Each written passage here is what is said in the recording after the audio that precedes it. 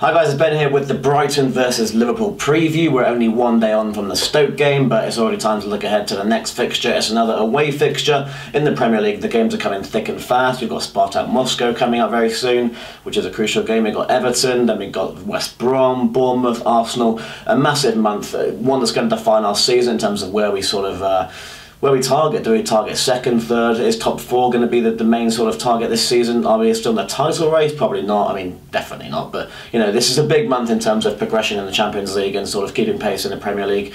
And Brighton's one of those winnable games. Before I get into this, I just want to give a quick shout out to my mates at Love Follow Conquer. They make these t-shirts. I've got quite a few of them. If you want to check them out, go to the link in the description. They're pretty cheap, pretty nice. See some jackets, jumpers and all that as well, so make sure you check it out.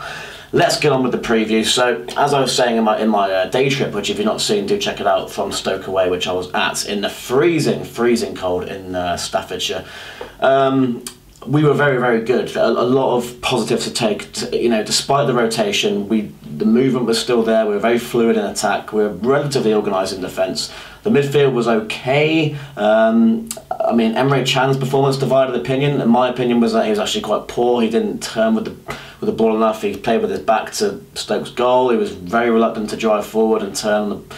Very frustrating. It was too slow. We were very lethargic in the first sort of 10 minutes, and then the rest of the team kind of picked it up. Can did to an extent, but he still wasn't driving forward like I know he can, like we've seen Naby Keita do for Leipzig as well, which, you know, even whetted my appetite further for someone like him to come in and transform midfield. I know people get frustrated with Henderson for not doing it enough, and he doesn't do it enough either. Wijnaldum kind of did. It was all a bit too slow at times, but when we were on, we were truly on. It was phenomenal. It was all about Mane and Salah, really. I mean, when Salah came on, I thought Oxlade-Chamberlain was great beforehand as well. Solanke was good. Firmino did well. I mean, there's not a more selfless striker in the Premier League than Firmino. The way he just occupies defenders, creates all the space for Salah and Mane or whoever else is playing either side of him. It's special, and, you know, obviously the unselfish way he allowed Mane to get that goal. We could have easily tapped that in over the line, but, you know, even if he was nearly offside, he would have been tempted.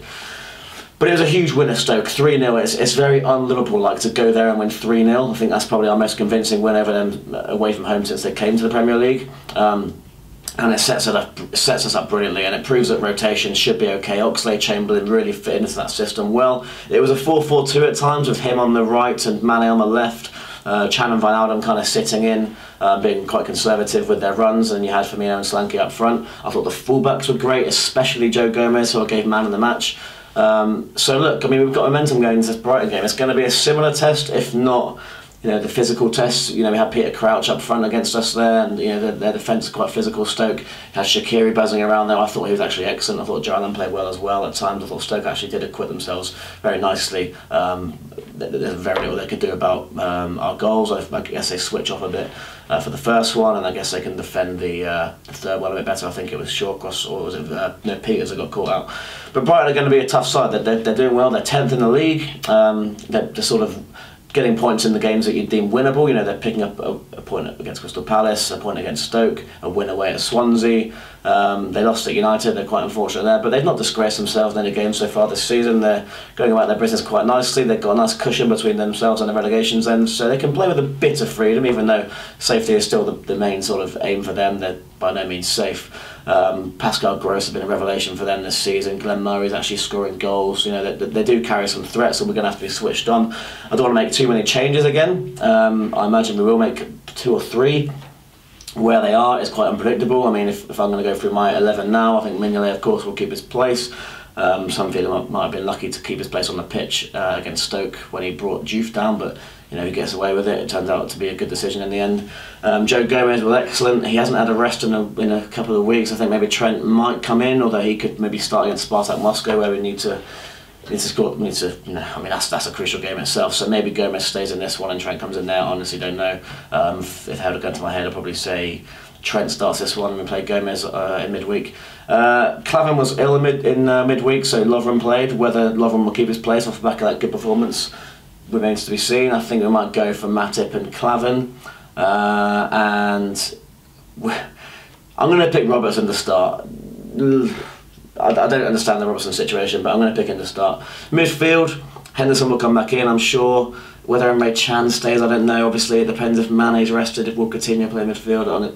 so many different questions, and we won't know until 2 o'clock on Saturday. But my guess would be Henderson, Wijnaldum, and Coutinho. And then a Mane, Salah, Firmino front three. The only other option would be to push for Coutinho into that left wing position instead of Mane, rest Mane for midweek and play Milner in midfield or Jan.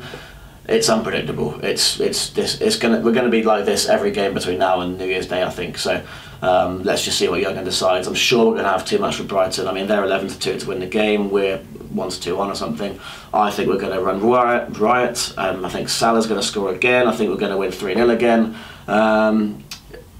I'm very confident at the moment. I mean, I was upset after Seville, I was upset after Chelsea, but I knew that once we came up against decent sides that we should beat, then it's a completely different kettle of fish. I mean, Stoke were happy for us to have all the ball in the first 25 minutes last night. They had a spell after that, but mostly we had all the ball, and it was just about whether we could be bothered to up the tempo and really sort of put them to the sword. At times we did, at times we didn't.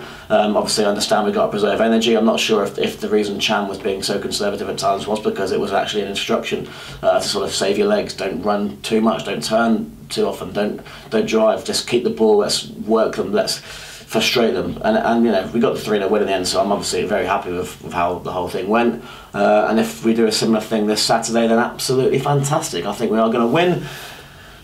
And there we go. Let me know your score predictions in the comments below. My scorers, I'm going to pick Salah to score twice and Firmino to get a goal. I feel like it's been a while for Firmino, especially away from home in the league. So there you go, 3-0. Leave a comment below with your predictions and any thoughts on Stoke away and just your general feeling on Liverpool at the moment. I'm actually feeling pretty good, despite some complaints I've had in recent weeks and obviously early on in the season when I wrote everything off. You know, I still would write our title challenge off. I say this in every video, but doesn't mean I can't be happy with how last night went and how everyone's playing at the moment. So guys, subscribe if you're new. I'm not actually going to be able to do, well, I'm not going to the game in Brighton. I'm not going to be able to actually do an instant reaction either. So I'm actually in Germany this weekend and there's going to be some day trip videos from there. So look out for those. In the meantime, I'll see you next time.